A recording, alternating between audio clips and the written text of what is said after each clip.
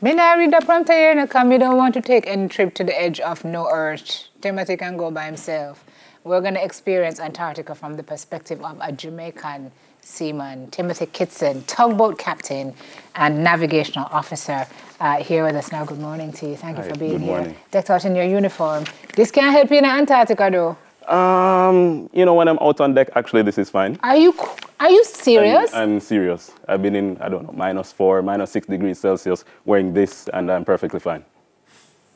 You don't born here. You don't come from here. Everybody tells me. You don't come from here. Tells me that. Look here, the place is inhabitable, where average winter temperatures can plummet to 56 degrees Fahrenheit, -49 degrees Right, but that is during the winter season in Antarctica. So and during the summer, it's just -4. Yeah, it's like -4, -6, thereabout. Okay, great. Let's talk a little bit about how you got into this business. So for me, becoming a seaman, my uncle, he was working at Kingston Wharf. And I remember my brother, he went on a summer program. And so they saw the marine pilot or the harbor pilot. He had like doctorship and he just walked off. And they said, you know, that looks like something that Tim would like to do. And so they came home and it was like, Tim, you know, you should become like a marine pilot, you know. And I knew nothing about the industry or anything. They just but said, why, before you get there, why did they think it would be something that Tim would like to do? Oh, because I love sports, like being in the outdoors. I'm not the office type kind of person. I love ships, love to work with my hands. They knew that I just love the sea, love the water. I see. So they just said, you know, this looks like something that Tim would like to do. So, you know, I just said, yes, definitely. Once it didn't have to do with the office, I was perfect. Tell me about the studies. So I went to the Caribbean Maritime, at the time, Caribbean Maritime Institute, which is now the Caribbean Maritime University. CMU. Right, exactly. So there is the theoretical side of it, where you're doing in-class studies, and then you have to do your internship, which is about, say, 1 year. And then after that, once you complete the degree program, you have to do an external exam, which grants you the license to actually work as a ship officer. And that is separate and apart from the degree program. So there's a license that they give you that allows you to work on any vessel around the world. So the internship was, you were on a vessel for the internship, or? Yes, so I was actually on a ship, a tanker ship. It's actually here in Jamaica. So I've left, I joined, that was in 2015. And then we went down to Panama and went to Trinidad. And like we just went back and forth for just like that entire year. Right, so it was quite an experience for my first time being away from home. So let's talk about that, because when I read your story, it reminds me of Danar Royal's story, Dan, right. Who talks a lot about, he talks a lot about how difficult it was to acclimatize to that ship experience. And so how difficult was it for you? I think the hardest part would have been the cultural difference at first. That's exactly what he said. Because, you know, on my ship, there were Filipinos. Mind you, you have those who are good and bad, just like in any industry, you have people who you have to work with. And sometimes, like when you're expressing yourself, the language of the maritime industry is English. But sometimes, some people, their English isn't so great. So when you're saying something or they're saying something to you, it's kind of like it's lost in translation, So the lack of communication when you're sailing around the world, depending on the type of vessel, because some vessels do have Wi-Fi or internet. And some don't? Some don't. Mercy. Some don't. So the first vessel that I went on, because this is my second time going down to Antarctica, so the first vessel that I went on, it did have internet, but it wasn't as stable as this one.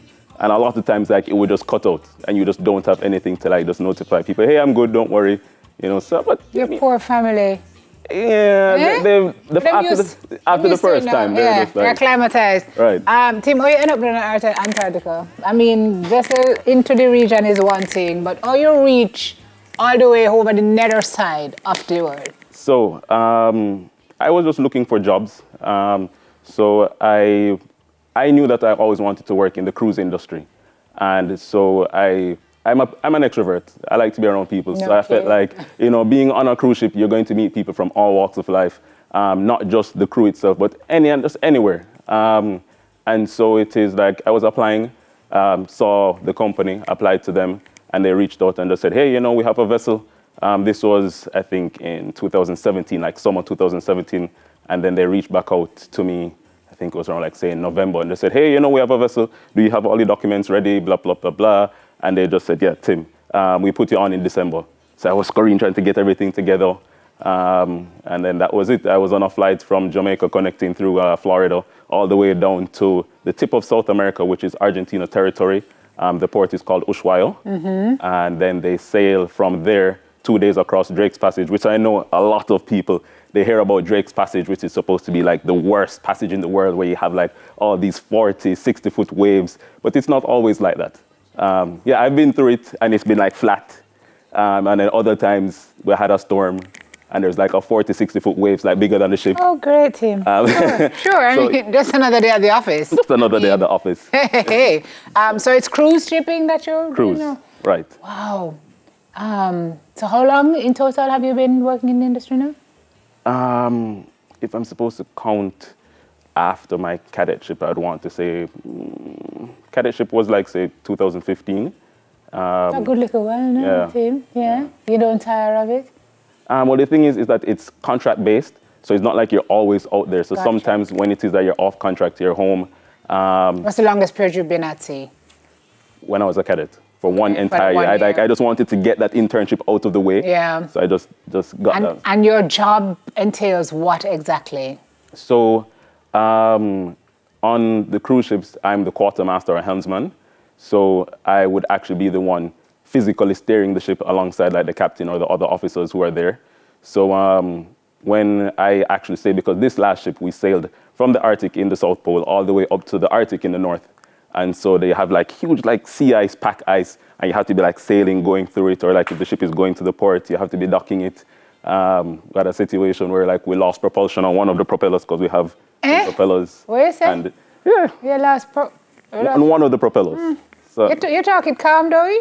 I mean, you can't freak out when So you you just took an oar and started to row, or? No, I mean, it's twin propellers. So there's You two. jump started? So there's one stops, but you still have the other one that's still going. So you can go on still with maneuver. one. Right. What's the worst thing that's reached you out there? When I was a cadet, I remember we were sailing from Jamaica to Trinidad, and the engines overheated. And we had to like shut down everything, and then the engineers had to be there working throughout the night, like 24 hours working through it. And it's so deep, like off the coast, the north coast of Trinidad, like 3,000 plus meters. You can't drop the anchor. So we're just drifting into the Caribbean. And I mean, like, you know, they got it sorted out. But you can't do that on a plane, because if a plane loses engines, you and you know, that's it, unfortunately. Tim is about perspective, ladies. So on a ship, you know, your engine is shuts down. You just allow the engineers to do what they have to do. Tim, you can swim? Yes. Okay, just checking. But I have friends who have been in the industry just as long, if not longer, they can't swim. That's just not right. You don't believe that is somewhere in the Bible there's a commandment that says if you work on the ship, you must can swim? We have enough life-saving appliances. It don't matter. I mean, come on. So what is the hope for you? I mean, you're on cruise ships now. Is that where you plan to stay? Actually, no. So locally, I am a tugboat captain. You know, that's where I have the bars. So on the tugboat, those are like wreckers or tow trucks of the sea. So assisting on docking and undocking the ships. So you go out in the tiny boat, or you climb up that ladder on the sides and you help it? Is that it? No. So that's the small boat that would transport the pilot to the ship. But you actually have vessels that are a little bit bigger, let's say about 25, 28 meters in length. They have a lot of power, not made to go fast, but enough power to like pull or push the ships. Yes. Or sometimes you'd have like a floating barge. We'll go with the tugboat, you tie up with the cables, and then you'd pull it from maybe like one port to the other. You know, I've often heard about how well-trained and in-demand our CMI and CMU graduates are. Yes. Like when you finish, you don't have hand to deal with the number of offers that you get. And it's clear that you've had a really good foundation from them. Yes, yeah. Definitely. So you're world-class now, sir. You could call it that. Well, come on, you don't have to be shy about it. It's really, really good to meet. Any myths you want to dispel for us before we go? Myths? What you eat out there? Oh, man. It's a hit and miss. So, I mean, it really depends. It really depends on the chef. The chef sometimes is the one who can make your day. Because, I mean, you could be on a ship and you have like an amazing chef and like the food is good. But you have most times the food is not so cook like great. ackee and stuff for you? No, Jamaican food is... That's not nice. You can't carry some ackee on the ship, man. I wish. Honestly, I wish. Cannot be do. You know. Yeah. Well, you're on a cruise ship, so you are I'm sure you're well. My main job, I would say, especially like when I'm here, and it is that I do plan to be here because I do love being a captain. That's, you know, what I had always strived to become, to get to the height of, you know, my career. And I just love what it is that I do. Although it is that, you know, I decided not to become a marine pilot. Being a tugboat captain feels almost just the same because you're working right along with them. You have to communicate with them, they're communicating with you. One day, do you want to go to marine piloting or no? Or you finish? No, I gave up on that idea, I think, like, after my internship as a cadet. Yeah. Right. So, you know. Is your room this big? The room? You're in the bottom of the... No, captain's cabin a little bit bigger. But the rest of the guys, it's probably like a smaller. But you know, if the baseline is this, then and your room is a little bigger, it could be like this. Maybe. Okay. Give or take. Look, man, I spent a week on a cruise ship, and after day one, I was ready to overboard to swim back to shore. I mean, it's just too much water for too long. Right. So I rate all of you who can do it for a long, long time. It takes a special individual. Congratulations to you. Antarctica, is that like the most amazing place that you've been? No. So after we left Antarctica, we sailed from Antarctica to the Falkland Islands, which I'm sure you know about in the 80s. Yes. And then after that, in the crossing the equator heading north, to reposition for the other season, we went to Capo Verde. To reposition for the other season. Right, for the other season, forgive me. So Capo Verde, which was one of my favorite places, definitely, because when I got there and I went on shore, I had a Jamaica shirt, I had my Jamaica sweater, the Bob Marley Tam, and you know, I was meeting the locals and saying, you know, hey, I'm Jamaican, even showed them my driver's license just for proof. And they're just like, what? You're Jamaican? My brother, come here, come here. Yeah. You know, they have this great love for Jamaica. They talk about all our songs, you know, what it is that we did for them, especially like when they were going through a lot of hard times and strife, apartheid. And then... Our homeland, no? Definitely. They said, this is your mother country. So I really felt the love there. Where do you hope to go that you haven't been? I think I've pretty much like... I've been there, done. I've been to a few other places. So after that was the Azores, Canary Islands, England, Scotland, Wales, Norway, Greenland, Iceland, you know, up into the Arctic. Mercy. So been there and done that. You know, and then the cool thing about it is that when you meet so many people from around the world, it really opens you up to, you know, what other options are out there. So, I mean, you don't even have to be like a seaman like myself. You know, they have electricians, plumbers, you could be seismic survey, you could be a bartender on a cruise. You know, and you don't even have to like do a degree program per se. You know, like if you want to get to that point, just take the time to research the online. So for other people out there who just say, you know, they don't want to do the traditional jobs, there's so many out there that can provide and it's a good living. And it is, you know, and you get to see the world, the exposure I've had.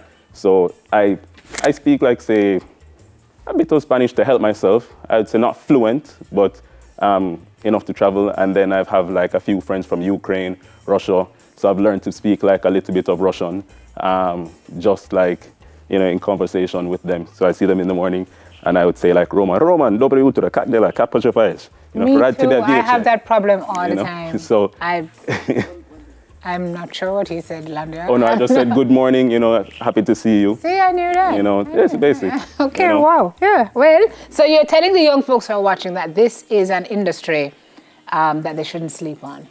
Right. CMU is a great place to go and get your degree. There is CMU, but I won't tell a person to limit themselves to CMU. Right, because as you said, there are other industries. There are other industries. Yeah. You know, there's so much more out there.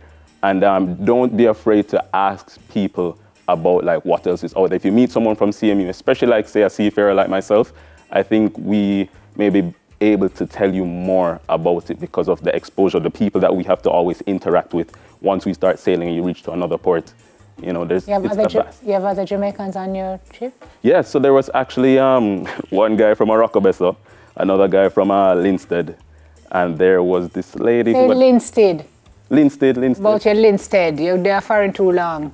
Yeah, come on, man. Team, let me reroute you. Yeah, right. So, but the one from Morocco, I think he migrated to Mauritius. He married a lady from there. There you go. So, you know, and he actually met her on the ship. It's a love boat. The love boat. Okay. Right. So there are all these possibilities. Not only can you work, but you can find love too. So nice to meet you, sir. Thank you. Which part in Jamaica are you from? I am from, should I say St. Andrew? Upper?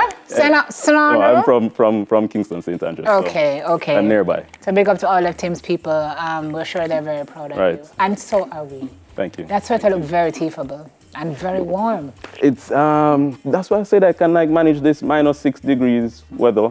I remember when I went back to the port in Ushuaia, and it was, let's say, 15 degrees, 10 degrees. And I'm walking around just like a t-shirt and just jeans, and everybody's looking at me like I'm crazy. Yeah, you know. But I mean, when you're working in like this icy climate kind of conditions for so long, it's just like you increase it by 10 degrees. You're just like, oh, this is... You've gone to the dark side for sure. Just make sure your heart keep warm. Oh, no, Jamaican warm. Definitely. Good to have you here. Thank you so much. Thank you. Timothy Kitson, tugboat captain and navigational officer, and Russian speaker, apparently, and a little bit of Spanish as well. Up next, we're going to take our Jamaican citizen test. Shauna, you didn't warn us about it. Never we're going to fail in a car. You don't even know dash in, so you know it's a problem. We'll be right back after this.